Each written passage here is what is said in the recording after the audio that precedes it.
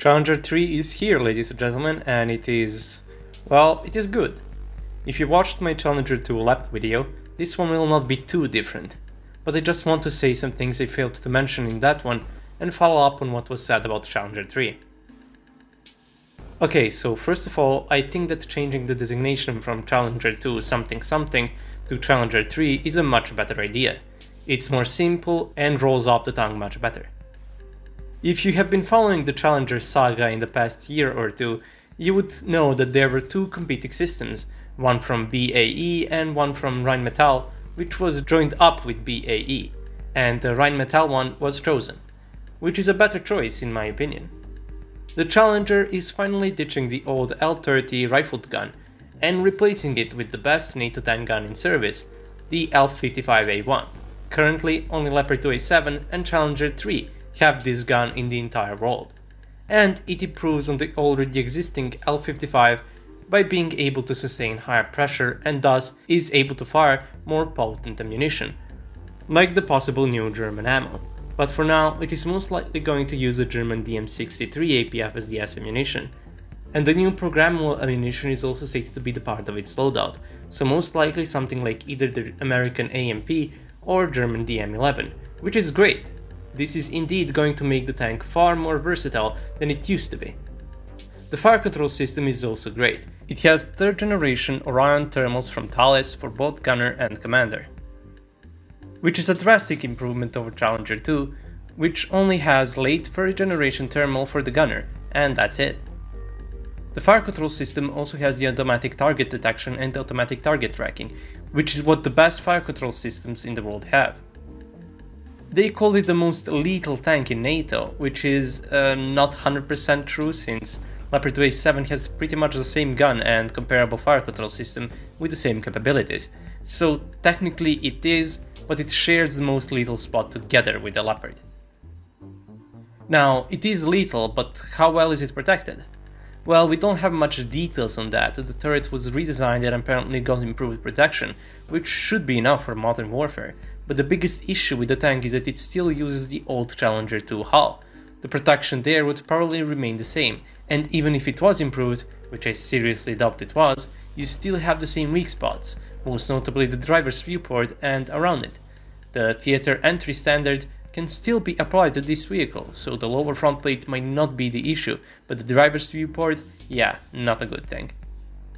Other improvements in protection include the long-awaited blast door protection for the ammunition. Challenger 2 has 2-piece ammunition and has the charges placed in not that well protected containers all around the hull, which still pose a risk. German DM63 and DM11 also have a new charge that has extremely low chances of catching fire and exploding when hit by enemy projectiles, so if they use both of those types of ammo, that would be a big plus for the crew safety. But the biggest issue about the protection is the lack of any kind of active protection system. No hard kill, no laser warning receivers, nothing. The weak spots on the hull wouldn't be that problematic even in the slightest, only if the tank had an active protection system, which is something a lot of NATO countries are looking into right now. Abrams tanks are already receiving trophy hard kill systems in full swing. Germany is also looking into it and it has been confirmed to come. Although I'm not sure about it because, as it seems for now, it completely destroys the look of Leopard 2. Just look at the poor thing. I certainly hope that they look into some hard kill system in the near future, because by the time they fully adopt the tanks, that is by 2030, the hard kill APS will become a norm, and Challenger 3 might no longer be the cool kid on the block. Now, the mobility. The suspension is said to be improved, to make the tank more stable during movement and thus increase the accuracy on the move, but the engine remains the same 1200 horsepower engine, but with the improved cooling. And one pretty wild claim has been made during its presentation. The maximum speed has been stated to be 60 miles per hour. In normal units, that is close to 100 kilometers per hour. So this thing could only do 60 miles an hour on a good day with a following wind. Uphill it was even worse. I'm not entirely sure, but they must have made a typo or something and mistook the kilometers per hour for miles per hour, because, as I said, the engine is the same. Transmission is the same, only the cooling has been improved, and the Challenger 3 is 1 ton heavier than Challenger 2, not lighter.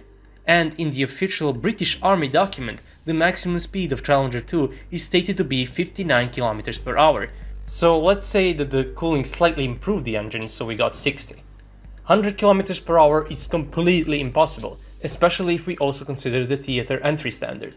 The current Guinness World Record is 82 km per hour achieved by FV101 Scorpion, which is a far lighter vehicle than Challenger 3. So yeah, I'm pretty sure they mixed the miles for kilometers on this one. At the end, Challenger 3 is a pretty decent tank, especially because of its firepower. Now the protection is mediocre, but I seriously hope that they will look into adopting some kind of active protection system in the near future. It would both save the weight since the theater entry wouldn't need to be applied, and negate the weak spots on the front hull. That would be all. If you like my content, you can consider supporting me on Patreon, or just leave a like on the video or subscribe to the channel if you're new. Thanks for watching, and I'll see you all in the next video. Have a nice day.